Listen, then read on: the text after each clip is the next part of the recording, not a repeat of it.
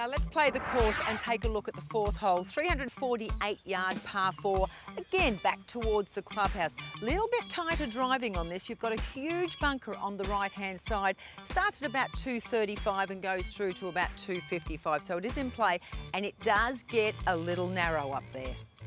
This is the huge bunker that you must avoid. So most players will play up short of it. So not very many will use their driver because it's only a short shot in. So placement is the key off the tee. But then you've got a really long green, but it's incredibly well protected by bunkers, and there are also a number of levels. Now this is a very long, narrow green, and you can see by the colouring on it the different shades. That's the different levels and the different grains. So there's a lot to contend with, and it goes all the way into this back corner to a very, very small little plateau.